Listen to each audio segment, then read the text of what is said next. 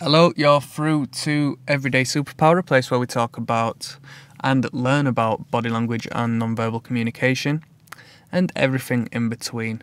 Feel free to click like and subscribe and leave a comment if anything comes to mind. Today we're talking about the cock of the eyebrow.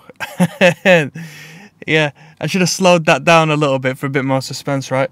But this is just regarding raising one eyebrow, the single eyebrow raise, alright?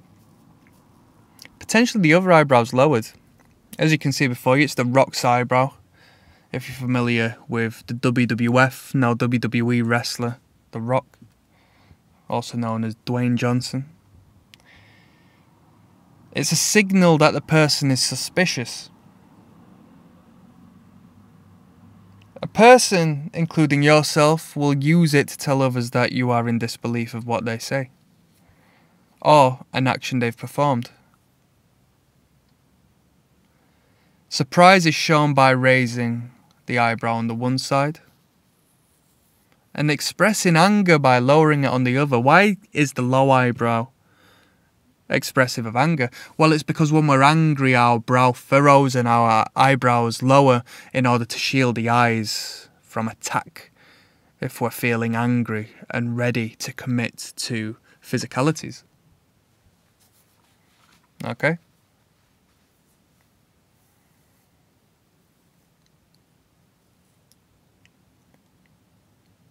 When we observe somebody with this expression, it may prompt them to speak more so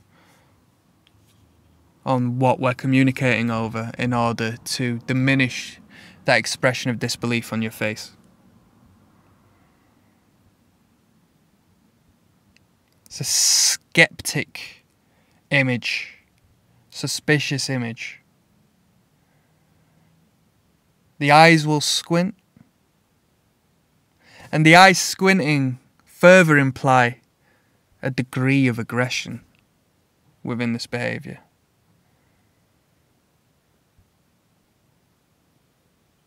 Have you got any stories on seeing this? Have you performed this?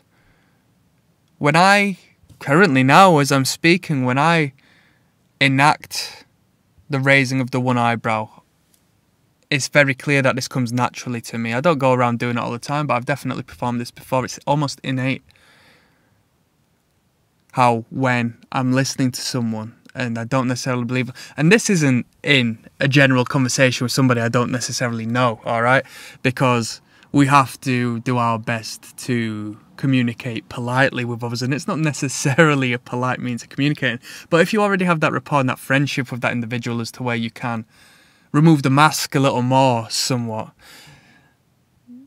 then I have performed this before when in conversation with somebody who is not revealing the whole story. Oh, there's something missing, you know?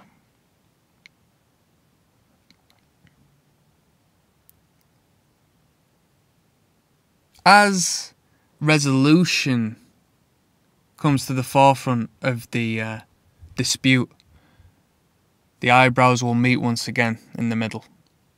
Harmony is created. The masculine and the feminine and the yin and yang, the black and the white come together to create harmony once again within the face. A slack release, no more tension.